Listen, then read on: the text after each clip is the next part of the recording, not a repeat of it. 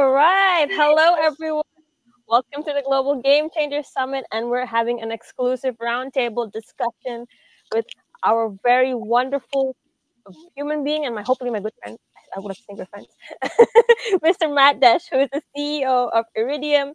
I'm going to give you a quick intro, Matt, if that's all right with you before I say hi. But with over 40 years of experience in the telecommunications industry and formerly at AT&T, Nortel Networks, and SAIC Telecordia, Matt is a super knowledgeable expert in the telecommunications and satellite space. He successfully has run Iridium over the past 17 years. I saw that he even won Satellite Executive of the Year award twice. Right? You're also a member of the U.S. President's National Security Telecommunications Advisory Committee, which is NSTAC. I hope I'm saying that right. He's a board director of Unisys, as well as a member of the Space and Satellites Professionals International Hall of Fame. What? You are on a Hall of Fame thing? That is like so cool. That's like every rock and roller's dream, but you got it one step better. You're on the International Satellite and Space Hall of Fame. I think that's what a lot of us aspire to be. I don't think that's better, but thank you. Welcome, Matt. Thank you so much for doing this, and thank you for taking the time to speak with us. Thanks for having me here. And yes, we are friends. It's our 1 year friend anniversary. So yes, thank you for having me. Yes, I seriously, I think that's like the biggest flex that you should have, which is being on the Hall of Fame. That one is pretty cool, though. I think that should be the first thing that you say. Like, did you know there's a Space Hall of Fame and I'm on it? But anywho, I thought since we could have a little fun icebreaker to get to warm ourselves up, although I feel like our audiences around the world, we got to get to know each other. We got to get to know Mr. Matt Desch. So here are some fun icebreaker questions for you to answer and that our audience can answer along with us in the chat. Okay, so as you can see, I took the liberty of making it a bit space themed. But the first question, Matt, in our icebreaker, would you rather fly a fighter jet or travel into space? If you had to choose one, what would it be? I bet you know me well enough to know what I do. Say. I think I know. I think I know unanimously what you would vote for. Like any day you could vote for. Well, someday I want to travel into space, and I'm going to do it as soon as Elon Musk has his mother go into space on one of his rockets, because I'll know it'd be safe. But I really would want to fly a fighter jet because, I've been passionate about aviation for like 50 years and fly everywhere myself, even flying a helicopter now. So I'm really, I love anything that goes in the air, including if it goes way up in the air, even into space. But definitely if I can fly it myself. Since you are basically an expert, right? I think you've probably been piloting a plane longer than I've been driving a car, right? And you're probably way better at both of it. My question is there like a threshold that you need to meet when you're flying in like airspace? And like, what's like the threshold that you've been on that you find exhilarating or? Well, I have flown all kinds of things, which I'm fortunate. I have flown for over 50 years. In fact, I got I started flying when I was 13, and I soloed an airplane all by myself with no one in the airplane when I was 16 years old. So, anybody can clearly do that. You can solo a glider when you're 14. But I got my license when I was in high school, when I was 18, and I thought I'd be the coolest kid ever because I could fly. You could have been, yeah. Problem was I wasn't very cool to begin with, and I was just a nerd who liked to fly. But I've loved it ever since. I love anything to go up. I've been up in balloons. I've been in helicopters. I've been in jets and been into all over the world. I've gotten to fly in really interesting places, and including from Europe all the way to the U.S., across to Iceland and Greenland and that way. So I just love anything in the air. That sounds super cool. I don't know if I agree with you because I have a little bit of flying phobia, but it sounds very cool that just from hearing your experiences, I'm like, maybe I'd like to do that too, but I don't know. We'll see. Someday we'll go flying and I'll take you. Someday. And I'll have like 3 seatbelts on, not because of you, it's because of me. It's okay. I understand. Okay. Yeah, my next question for this or that. This one is kind of lame. I apologize. I thought of better questions only later. Okay. So the next question is, would you rather have meetings on Zoom or meetings in person? Now, the reason I ask this because I feel like both platforms have its like pros and cons. Like, meeting people in person is great, but it takes so much time. What's your take on this? What would you rather do? Oh, absolutely, 1000% in person. I like people and I like being around them, and there's so much you can see. I like to see their knees and their feet to find out that they have those. I am wearing pants, but sometimes on Zoom during the pandemic, you'd be in a pair of gym shorts or something like that, and it is comfortable to be on Zoom, but frankly, it's just not the way to go. You want to see people. I agree. I think meeting in person really helps to establish a connection, but Zoom meetings are one of the most effective mediums I see for getting work done because people are like, okay, let's meet 30 minutes, we're done. We don't have to like drag out a meeting for like 2 or 3 hours. I couldn't be here with you if it wasn't for this. So it's made this a lot more possible, and that's great because I can meet with more people around the world here today than if they had to travel to see me or the other way around. So I'm happy for it that way. Okay, so I think we'll give Zoom a shot, but in person still works better. Absolutely. Okay, our last question for our icebreaker session, and audience, let us know what you think, because this is the most controversial question I have ever. Would you, if you could pick, right? Would you pick Star Wars or Star Trek? Now, I feel like this would cause a little war in the chat. Like, but what would you pick? Those are fighting things. People are really adamant about both of them. I agree. I grew up, first of all, on Star Trek, but I actually went to see the first Star Wars movie when it came out. I was in high school, I think, or just had graduated from high school and saw it, and it just opened up my mind in ways that Star Trek didn't. So I guess I'm a Star Wars person now. No, I would have chosen Star Trek. Okay, so I had like the reverse experience because like I was recommended like, why don't you watch the movies not in the year that it came out, but in how it's supposed to be in the storyline. So I watched 1, 2, 3, 4, 5, 6, 7, 8, 9 for the Star Wars movies, and so I didn't get the whole why like Darth Vader was a big deal just because we already knew him as Anakin Skywalker because I started with like the first movie. But when I dwelled into the Star Trek series, now the movies were okay, like the reboots were all right, but the series I was like, whoa, like this is like really cool stuff. Especially like I'm a huge fan of Star Trek Voyager, but yeah. See, they didn't have pets on Star Trek, and I want a Wookiee. I want a Wookiee or one of those little guys that run. What are those Ewoks or whatever they are? So, where are you going to meet other people like that? They were always like evil people who wanted to blow you out of the space on Star Trek, and every now and then it looked like you might want to meet somebody on Star Wars, except for Darth Vader. You wouldn't want to. I mean, he's kind of interesting of a character. Although I was very fascinated with all the Vulcans and the, I don't know. Yeah, so I guess, okay, that's where we'll set our differences aside. All right. It's okay. If that's all it is. We can still be friends. We can still be friends. I think that just goes to show that we can end debates and just say, you know what, we'll just agree that we'll have differences. But exactly. Yeah. Okay, we have our first question from the audience, and I hope that you're having a good start to the summit. One of the things that we would like to hear from you, and this question is posed by Melissa, what is your favorite experience working in some of these telecommunications companies? And I think before you take that question, I'm just going to ask you, how did you transition into someone who was just entering into the workforce into becoming one of the most successful CEOs in like the business world ever? Because like, I think there was like for me, it looks like a huge jump. Like, did it accidentally happen overnight, or was it like you planned it all along? Nothing ever happens overnight. No, I went to college and I got a computer degree. So I started my career programming computers for the telephone system. I really stumbled into telecommunications back in the day when we were still only talking on landline phones, as they were called in those days, something you would touch from the wall. Most of the people online here probably don't even remember those because they didn't grow up with them. But I really wanted to do something big and global and important and something that would help the world. I was really fortunate to be asked to come into this thing called a cell phone back when they were really big and there weren't many of them. And I wasn't really sure how important it would be, to be honest, but I knew it would be interesting and exciting. And I got to travel all over the world.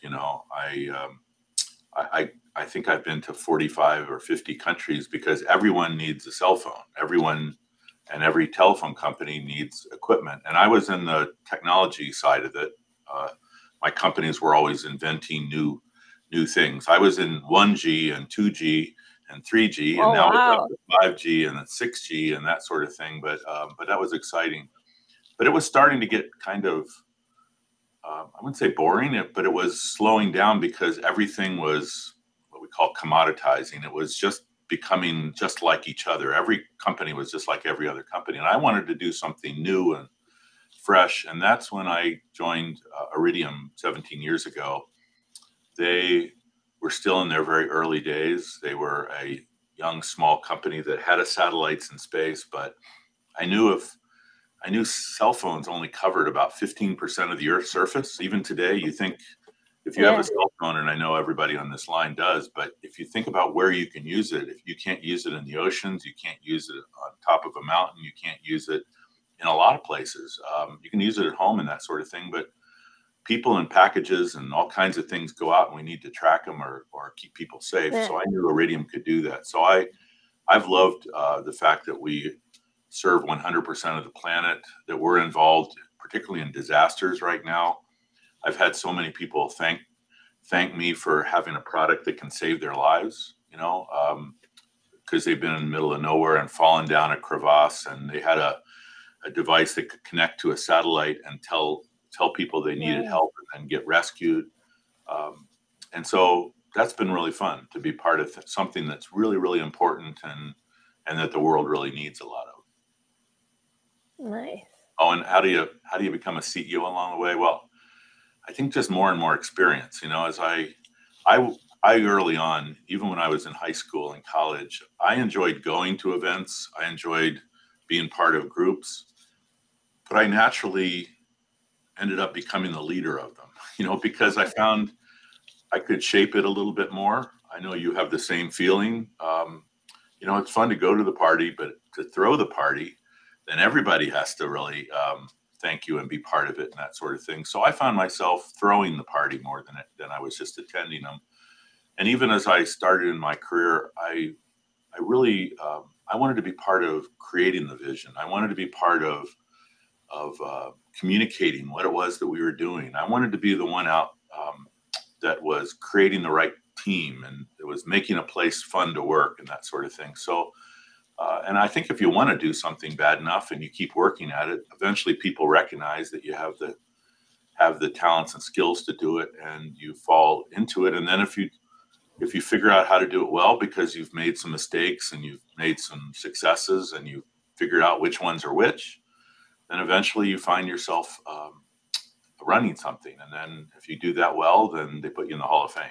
And so anyway, but it's been fun, and it's been fun to be part of it. And again, it's all really about the people involved in it. I mean, we're involved in rockets and satellites and space, but I can tell you what really gets me up every day is the people I work with and the people around the world that we work for and the people who we partner with. That's really what, and if you're not doing that, if that's not what you're about, then you should think about whether you really want to be a CEO or really run something, because it's not just about making something or making money or even doing something important. It's really bigger than that. It's about us as humans getting together and doing something important as a group.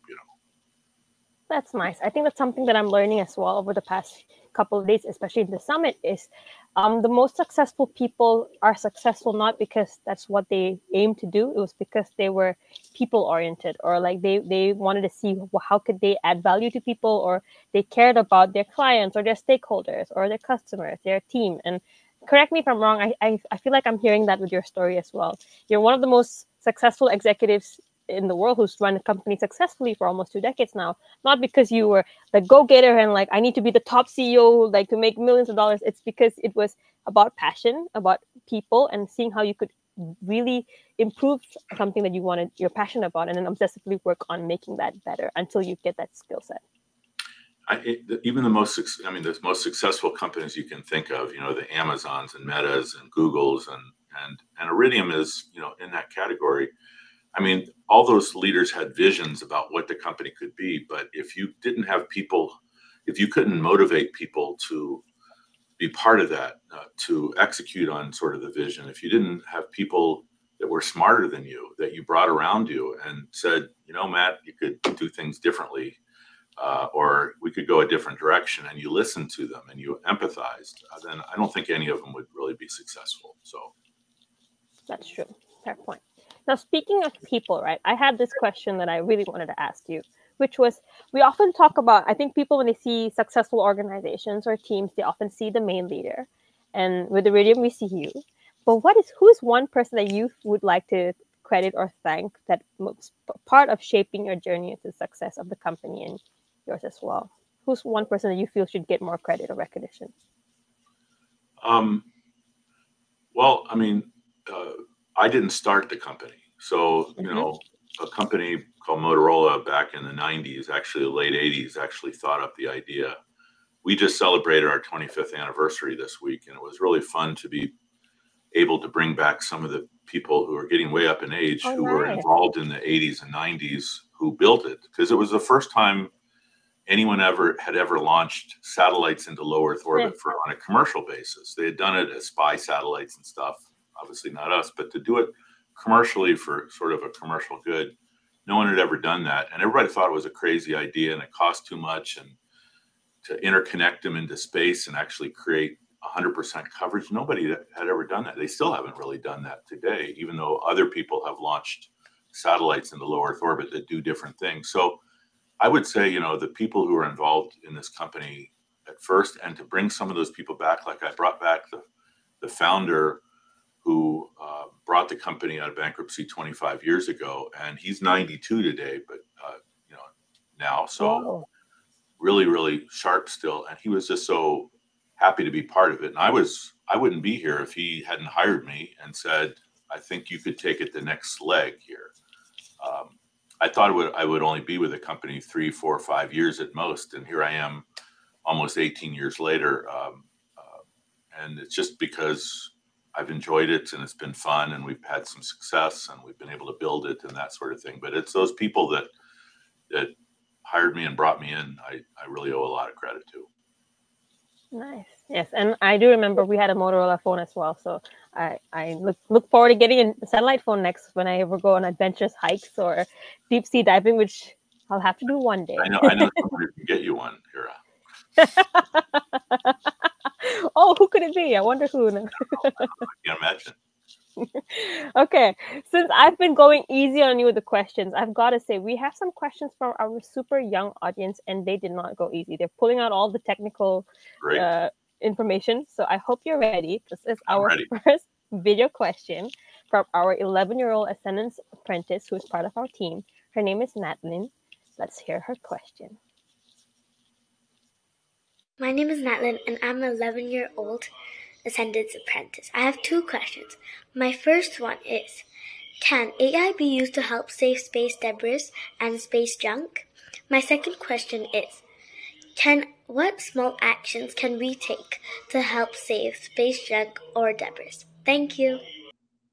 I didn't hear that first part, the AIB, she said. She asked, okay. So first of all, that's the cutest question I've ever heard in my life. I love that, But she asked 2 questions. The first one was, could we use AI to clean up the space debris that's floating around? I think referring to your keynote that she heard a little bit earlier. And I think the second thing is, how can we everyday people play a part in it? And I know that Iridium's doing great stuff with the Net Zero initiative. I think so. How could we get involved as well? Those are great questions, really. The first one actually is a really smart question, and we are using AI today. Today we're launching as an industry so many satellites into space. When I got into the company 16, 17 years ago, there were only 3,000 satellites in orbit. And that there have been many, many more, but satellites only last about 10 to 15 years at most in space. And then they need to either be, if they're launched in very low orbit, they either need to be brought down to burn up in the atmosphere, or they need to be pushed very far away from the Earth so they don't get in anyone's way. And there were only 3,000 satellites, but now there's 10,000, 15,000, there's going to be 30,000 satellites here in the next couple of years. So there's so many of them coming around, especially in low Earth orbit, that it's almost too much information to move them away from trouble. We're now tracking most of those satellites in space, and we tell the operators who have those space in a couple days if we think if it's going to compute that two things are going to get close together, and that way they can move them one way or the other. But with so many satellites, it's almost hard for people to keep up with it. And AI can start doing that. AI can start taking over that job. And I think that will help keep things away from each other. Because what's really important these days, since it's so hard to clean up space, what's already up there, it's important that we don't add any more debris into space. We don't let anything else run into each other. We don't shoot anything down in space. That's really, really critical. So that's a really good question.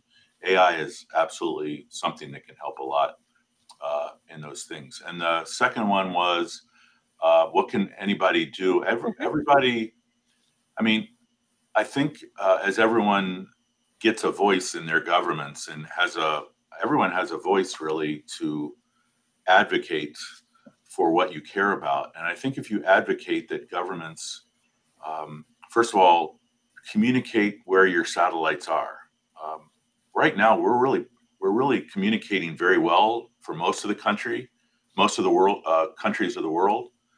But like China and Russia won't tell us what they're doing with their satellites right now. And so they're kind of a mystery to everybody else in the industry. And we worry that not knowing anything about where they're moving their satellites, we can see their satellites, so it's not a big mystery as to what they're up there. I mean, they're not secret. You can't keep your There's no Harry Potter invisible cloak that's hiding those satellites. No invisible cloak yet. They're even stealthily, kind of where these things are, but you don't know if they're going to move them left or right, or they're going to move them up in their orbits or down. And that's really important information to give to the rest of us so we can recompute where your satellites are going to go and if they're going to get close to our satellites. So I think it's just important that everyone say we need to contribute together, because this is a problem that only the whole world can solve. No satellites stay up over your country unless you live at the equator and they're very, very far away satellites, because those satellites stay kind of, even though they're going fast, the Earth is moving and they stay right over your country. But every other satellite, particularly all these satellites in low Earth orbit, they're going around the planet every 100 minutes or so, between 90 and 110 minutes. So it's only going across the sky from 8 to 12 minutes, and the next one's coming over, and there's coming all over. So you can't. God. So if you wanted to take one of those out, it's not going to help you, because 8 to 10 minutes, it's going to be over some other country. So anyway, so we all got to work together on this problem. So there's literally like hundreds of things, thousands of things flying across me right now above in the sky, and I'm not noticing it. You don't see them, except you can see some satellites right as it gets dark. Just as it turns dark, there's apps you can find. People love to see the International Space Station. They love to watch Starlink satellites now, or there's a lot of them, so you can often see them. Our satellites used to be more visible at that time, our old satellites, because they were called flares, and people would actually look in the sky and your app would compute right when you see it. It was a great fun thing to do. Unfortunately, we deorbited all those satellites so that they wouldn't become debris, so they don't. Our new satellites don't create those same flares. Just like speaking of satellites, like does Iridium satellites need to worry about sustainability in terms of like the typical like down on Earth problems like fuel consumption or like eco-friendly fuel? Is that something that you need to worry about, or is that something that, how does that work? Well, you do in a sense. When our satellites come to end of life, say in the late 2030s, when our satellites start running out of fuel and they start failing, then we have to deorbit them very quickly. So our last generation of satellites, we deorbited within a month. And it's important that you build satellites today to completely burn up in the atmosphere and not have any dangerous chemicals add to the raining down. Yeah. So we do that, and it's important that they be made of materials that really don't add dangerous chemicals or something like that. That's one reason. Like the fuel in satellites is something called hydrazine, which is very, very dangerous. You have to be in full hazmat suits to even fuel a satellite.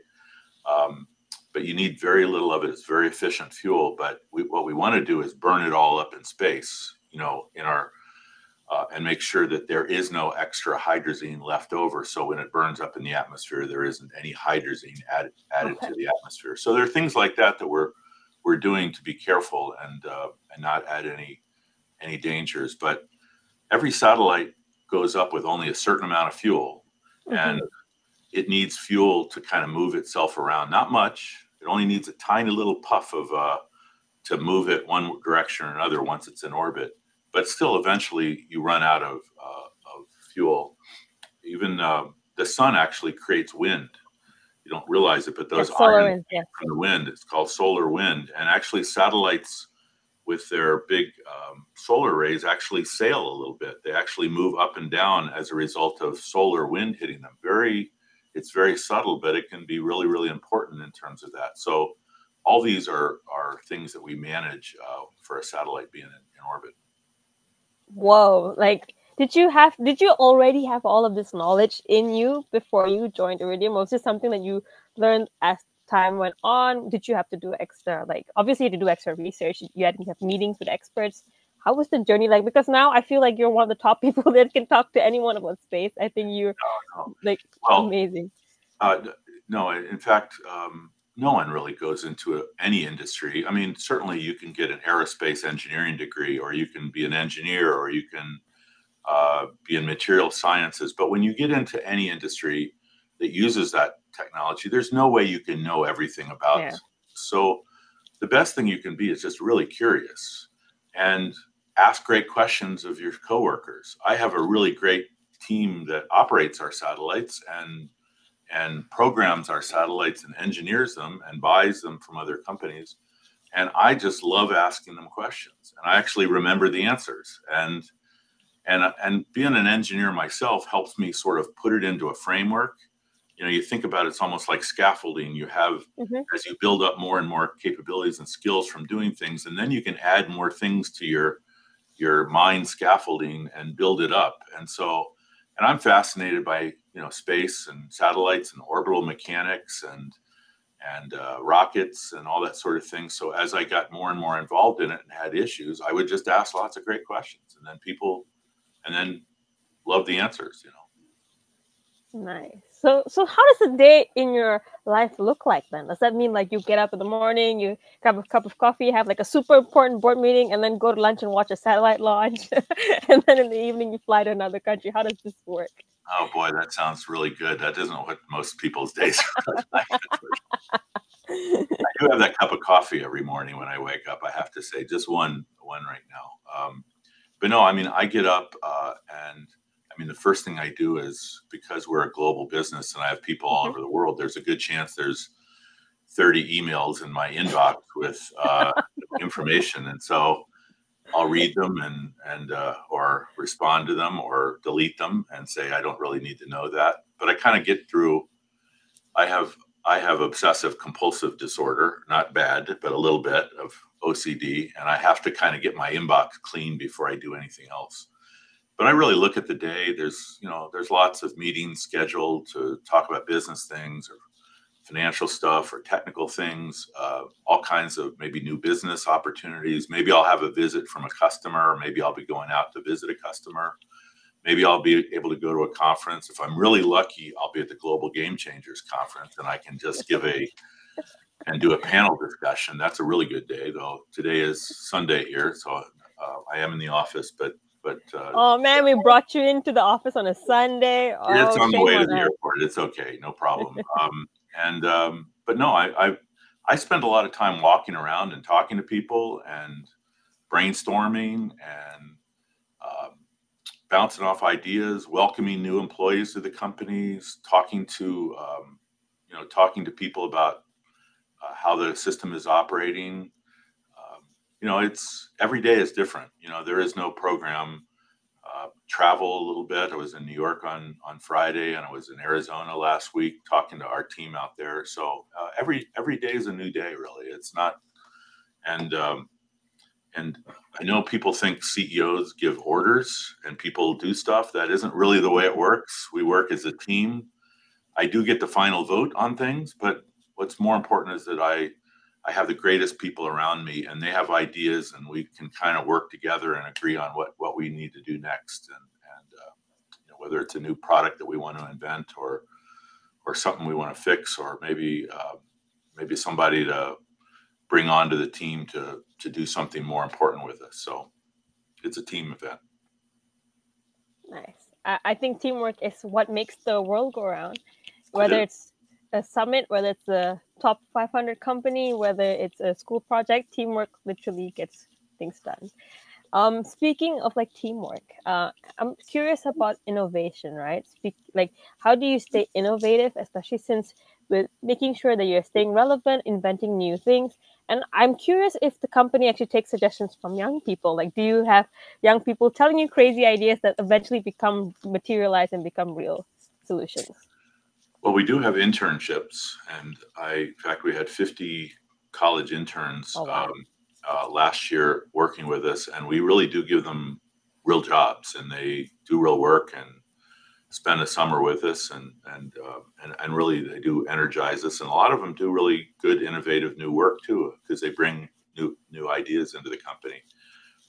But no, innovation's really, it's not about thinking of something that's never been thought of before. That doesn't happen very often. I mean, it's really, really rare. What you're usually do is building on other ideas and seeing like what a real problem is that needs to be solved. And so what you really got to do if you want to invent something is to understand what the problems are that people need solved, and really understand how your problem will be significantly better than the way that anything else has done to solve that problem before. And the problem is a lot of people think innovation is just about technology. It's about putting some new ideas together, but there can be innovation in the business ideas, the way you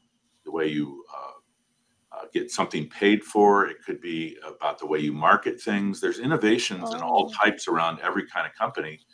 And what you really want to do is just, the only way to do that is to really understand the problem. So experience helps, but even if you don't have experience, you still can ask lots of questions. And one thing, another person in the industry who I know, Elon Musk, he often goes back and boils every problem down to what he calls first principles. You constantly are asking why. So if that happens, what's the real problem there that we're solving?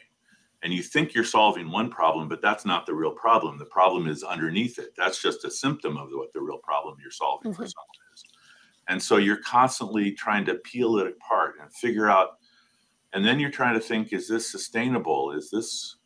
Can I make enough money on it? Will people pay money for it? How do I market it? Anyway, there's a lot of ways of doing that. So there's a lot of problems still to be solved, but I don't think people think that you have to be this incredible, brilliant technologist to invent something. You just have to understand the problem and think of a better way of doing it. That's very insightful. I think everyone has that misconception that you need to be like the next Tony Stark, or you need to have like mad scientist skills in order to invent or revolutionize the industry. But you're right. Exactly. It's like, how do you branding needs innovation, entertainment needs innovation. There's so many things that you can innovate just if you think a little harder, and if you're passionate about it as well, then you can work hard to find that solution. So yeah, exactly. Some of them are really small when you're doing it, but they go into big things. We spend too much time sort of giving awards out on the really unique ones that everyone knows about, but there's a million others that are going on around the world all the time. Other innovations that are happening on a smaller scale, but are just as important when you think about them. So in terms of like Iridium, right? What is one of the innovations that you think that was important but went unnoticed? Like, I know Iridium launched, I think, Iridium Next as well. Would you say that was something that's one of the innovations that you enjoy? I wouldn't say most innovative, right? Because we're not going to do that. But what's your take on this? Well, I mean, even that launching a whole new network that we didn't have all the money for. I mean, we were making money, but not enough to pay for a whole new satellite network. So we had to get innovative about raising money and having the people who made our satellites kind of loan us money to make the satellites for us, and convince, in our case, France to back the loan for it and stuff. So there can be things even outside technology. But even today, now that we have this network that can operate anywhere on the planet, it started out with a satellite phone. In fact, here's one right here. Wow. So there's a satellite phone. This was the first thing. And this can, anywhere in the world, you can be in the desert, you can be in the middle of the ocean on a raft, you can be any place. And this phone will, you can use it just like a cell phone. But now we've boiled this thing down to I don't have one here, but a little device that has a Wi-Fi hotspot, and you can use an app on your phone with it. And then we said, well, if we can do that, why can't we just put this right into the phone itself? Why can't we have a chip and it be able to talk? Now, it can't do all the things that you'd want a cell phone to do, because space, we don't have enough capacity for that. But we can still do important things like message back and forth if you needed to talk to a rescue agency. If you could do that straight from your phone, I mean, that's an innovation. I think over the next 10 years, there won't be any place on Earth where you won't be able to stay connected to family, friends. And even more importantly, we said, if people can do it, why don't we connect it to trucks? And why don't we connect it to trains and oil and gas pipelines? And then there were buoys. And then we started saying, well, what if we could connect elephants and giraffes and things that are endangered, so that in fact, one of our partners, the Smithsonian, is tracking endangered animals and is seeing exactly where they're migrating, and putting it on. Well, could we make it even smaller? And then we could put it on birds, and then we could track where birds are going. We're tracking right now sea lions and sharks, because while you're catching fish for us to eat, you often catch sharks and other animals that you don't want to do. And so how can we discover those things to invent things that don't catch those things into our nets and whatnot? We don't catch fish, but our technology can be really helpful to things like that. That is super cool. Like, how do you make sure it doesn't like slide off the sea lion as it keeps swimming at like miles and thousands? I just was talking. We were tracking giraffes, and you think you just put it around their neck, but you can't put something around a giraffe's neck. So they have these antlers up there, and they actually found a way of connecting to the antlers. And the Smithsonian said they just designed one that can fit comfortably on their tail, and they don't even notice it. But nice. It's really good coverage up there because they're way up above there, and they can see our satellites really well. But there's so many there's little innovations around it. It's not just getting a satellite into space that's the innovation, but what do you do once you have a connection anywhere on the world? What can you do with that? What can you connect with it and track and monitor and control, and then you can do it better, and then you can do it more efficiently, and it can be either a business, or you could help people in their lives and stuff, and protect them.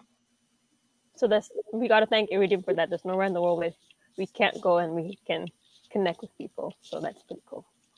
Yeah, and we think that I think that everybody thinks cell phones will always work, but if you were ever in a place where there's a hurricane or anything, I mean, right now Acapulco has no communications on the ground. There are no cell towers because they all blew down in a hurricane. So these are what people are using to rescue people from the rubble, and at least for the first couple days until they're able to bring in other kind of satellite systems and build them up. If you're on a ship, and you're sailing around the ocean, there's no cell tower on the ship, so you need something else to connect to the internet and talk to your family. So a lot of unique and innovative uses of sort of the technology that you can dream up once something gets invented. And that's true of AI. It's true of all the new things that are kind of coming to pass. It's not just you're inventing AI, but you're inventing things to do with AI, and that's important too. Nice. And I think the next question that we're going to have is really going to possibly, I hope, makes you ponder into a possible industry. I don't know. I'll let the person ask you directly themselves. This is a video question from our 13-year-old apprentice, Jai, because his is a really good question.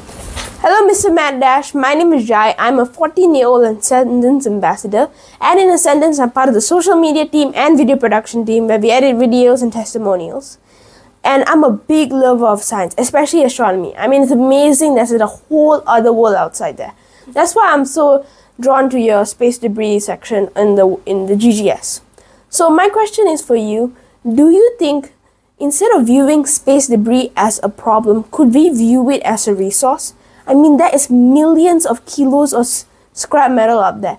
Could we recycle it into like future space missions or building habitats up there with it? Do you think that's a real possibility? And I just want to say thank you again for taking the time to answer my questions. Could it be? Oh man, Jai is gonna have my job someday, and I can't wait. If you're anywhere near, I'd love to have your great thinking be part of it, and that's inspirational in terms of question. It's a great idea, actually. I mean, that's the idea. You look at a problem, and you look at the problem in all different ways, and say, okay, everybody says get rid of the debris. How do we bring it down and burn it up in space? But is there some way to use it? Is there some way to take advantage of it? I'd say that would be hard. Problem is the debris is all going at 17,000 miles an hour in different directions. And so even, I know you think about, can't you just have a big fly swatter or a big net like a butterfly? I was thinking like a giant magnet, that was what my train of thought. Big vacuum cleaner, like the movie Spaceballs or something, that you would just vacuum it all out of space. And believe me, people are inspired by those kind of ideas. I mean, one idea people are having is like to shoot lasers up from the ground, because a laser could slow it down slightly. And if you could just hit, say, a rocket body of a second stage, and you could hit it, through a couple passes, maybe you could slow it down so it could start getting to the point where it could lower its trajectory and eventually burn up. Using it in space, if it could all be rounded up, a lot of people, when you show a picture of space debris, it looks like you can't believe all the junk's in space. The problem is they've made every piece of junk about the size of a country, so you can see it, because you can't see. Because most junk in space is like a paint chip or a glove or a wrench. A glove. You would never see it. There was a lot of just junk that astronauts actually lost track of. Or it could be debris from a satellite the size of my desk that broke up into, a couple hundred pieces and went in different directions. And each of the pieces only this big, but it's going 17,000 miles an hour. And so it's lethal. So I don't know if I could catch that somehow. And there are people right now who are inventing space tugs, that will go up there and maybe grapple onto the biggest pieces of space junk and drag it down. Or, use a harpoon. Yeah, I've heard of that. Like harpoon. But the problem is there's like a million pieces of it, and each of those missions that you would take to bring down some piece of junk might only be able to get 2 or 3 or 4 of them. So you need hundreds of thousands of them. And if each one of those costs even $1 million or a couple $1 million, which is really not much money for putting something into space, unfortunately, because of the cost of getting something out of the atmosphere, then it's going to be, it's usually not going to make too much business sense. So we're fortunate. Gravity is helping, because everything's got to come towards the Earth. The problem is it's not helping enough, because if it's going around the Earth and you're a certain height above it, it may take 100 years to come down, or 1,000 years, and that's a long, long time for it to be creating mischief in space.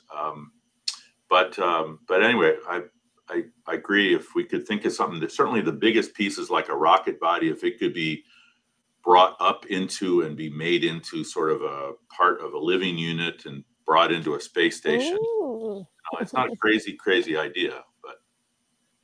But anyway, pretty cool. Jai, I can tell, has got potential in our industry. So keep at it, Jai. I agree. How you could live in they recycle the tanks in on Earth. Sorry, bringing it back. You could recycle trailers and people live in that and they do cool stuff. I think it would be very cool to live in an old rocket. I don't know. So it'd be Sure. I just you need to make air, though. Don't forget, you need air, and you need a few other things up there like food and water and all kinds of stuff. So I think I would need a few rockets. I think it would also get kind of crazy if you were only in one small on your rocket. own. Yeah. Probably rocket community. I don't know. Okay. Let's talk about a little bit of fun stuff as we wind down. What would you like to see in the aviation or space industry? Because you're passionate about aviation and you're involved in space and telecommunications. What would you like to see happen in the next 10 years? Well, Or what do clearly you hope? Yeah. I was fortunate when I was young, and I was 13 and 15 and 17, to be around when the original Apollo missions were going to the moon, and to see people walk on the moon, including Neil Armstrong, who is arguably the first person, well, not arguably, he was the first person to jump to land on the moon and walk on the moon. He grew up only about 50 miles from where I grew up. Now, he was a lot older, but it was so inspiring to me to know that someone that came from my state, who came from my part of the country in Ohio, was able to walk on the moon. And I think that kind of inspiration can lead to all kinds of investment and other people getting involved in our industry and doing stuff. So while I have no interest in going to Mars or even the moon personally, I think Mars is, as Elon says, is a fixer-upper planet at best, and it will be a long time before we are able to fly amongst the stars, unfortunately. It's still inspiring to go there and see how to. So I hope that happens. But even closer here on Earth, I think there's still a lot of innovations in space that are going to allow us to do more things on Earth. To be able to bring broadband or even any kind of communication to people in very remote, poor areas, to bring their quality of life up and to make it affordable so that they can actually afford it, which has never happened. That's exciting. As a pilot, I'm learning to fly a helicopter right now. I'm going to take my test here in the next month, hopefully, and I'll be a full-blown helicopter All the best. along with other stuff. So that's exciting. But what's really exciting in aviation right now is batteries and electricity and automation being applied to the problem. And one of these days we'll have what's known as urban air mobility, the actual ability to get into a device that might look like a quadcopter today, but it will take you safely, maybe not without even a pilot, because software will fly it for you, and be able to fly in a very dense urban environment between two locations where it might take hours to get between, but you may be able to do it minutes above the traffic. So that vision that we all saw in movies where we're flying cars, that's not that far away, maybe only 5, 10, 15 years away. And there's a lot of people in that industry right now who are a part of that. And it's not just technical problems. It's air traffic control problems. It's solving the issue of where do these things land? Where do they charge? Where are we going to take them off from? How can you do that safely? There's so many problems that still have to be solved. So anyway, there's a lot still going on above the ground, so I think there's still a lot of opportunity. Drones are an exciting one for me too. I'm really excited about that. So many more things are being done with autonomous drones that can think for themselves and possibly do jobs like dangerous oil rig monitoring or gas pipeline monitoring, maybe delivery. I don't know. I'm not sure I care that much about getting my Uber Eats through a drone. groceries delivered by a drone. I can still go to the store myself. But that would be pretty cool though. Like you open your window right next to you and like groceries come in. It would be cool. I'm not really sure if that we need those little things buzzing around our houses constantly. That I agree. But still, it's exciting to think about what's possible. That is true. Speaking of what's possible and what's real or going to be real, what is one myth about space that people think is true, but it's not true? Well, I do have to say, every time I watch a movie and see like battles in space, and you see things blow up, and you see vehicles turn left and turn right and kind of go like this, that is nearly impossible, unfortunately, to go fast in space.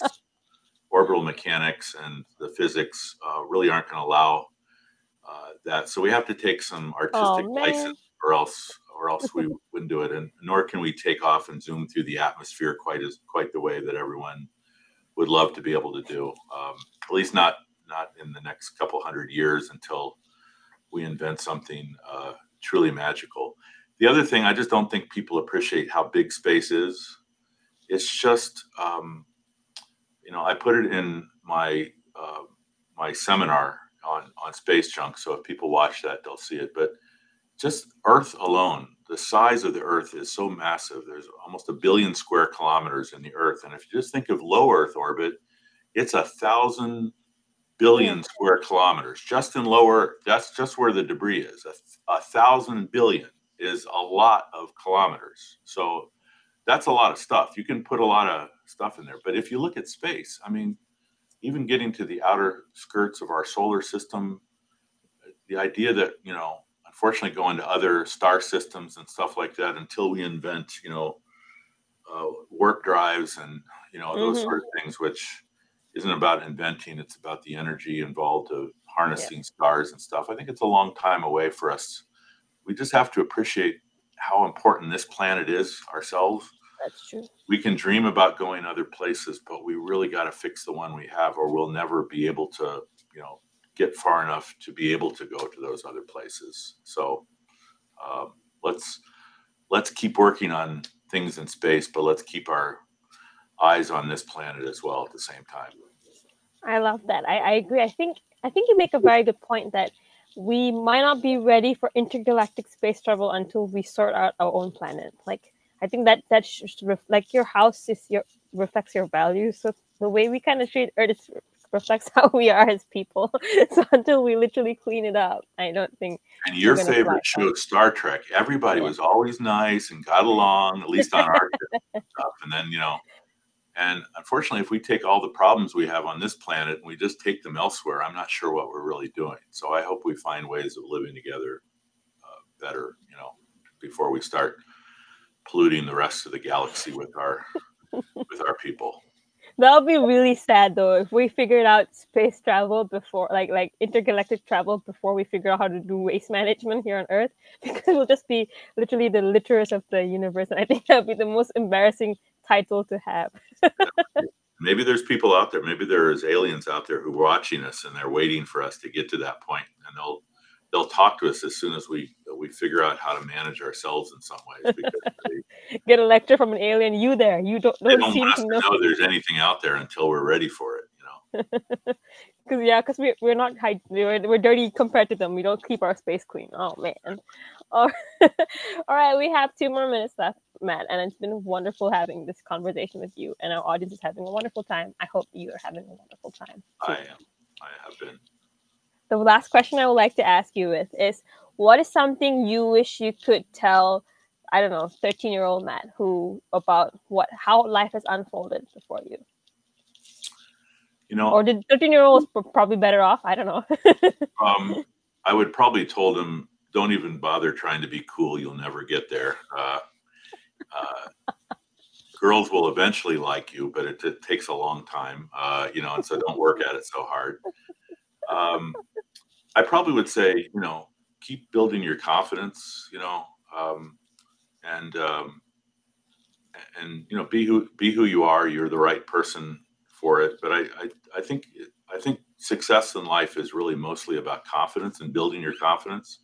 And confidence comes from making mistakes, but knowing what you did wrong and correcting it and fixing it and trying to be the best person you can be and keeping to strive to know more and to be a better friend to other people and to be a better partner and be a better classmate, being a better teammate in your work force. And I knew all those. I was fortunate. I had parents who drilled that into me and my other 5 brothers and sisters, and told us that we could be anything we want to. So I guess anybody who's listening right now who doesn't know that, I hope they realize it's really possible. But if somebody else isn't telling you that you are capable of it, then tell yourself, you don't need somebody else telling you can run the world. Just tell yourself.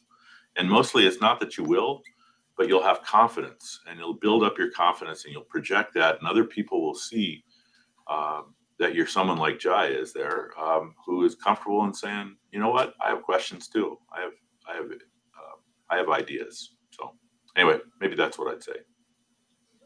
First of all, I would attest to the cool part. I still think you're one of the coolest people ever, but probably because I'm a nerd deep down. So I think I'm not, I look cool, but I'm a nerd. So that's fair. But maybe I'm getting cool in my old age. I don't know. I doubt it though.